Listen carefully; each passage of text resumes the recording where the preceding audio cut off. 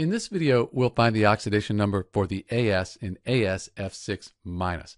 So the first thing we need to recognize, this negative up here, that means we have an ion. And all the oxidation numbers, they're going to add up to the charge on the ion. So we don't know what arsenic is. We're going to put an X here, but fluorine is always -1 for each one of these 6 fluorines. And it's all going to add up to this 1 minus. So we could just say X plus -1 times 6, that equals the charge on the ion. So we're going to have a -1. So X minus 6 equals 1. Add 6 to both sides. That'll get rid of the -6. X equals a +5.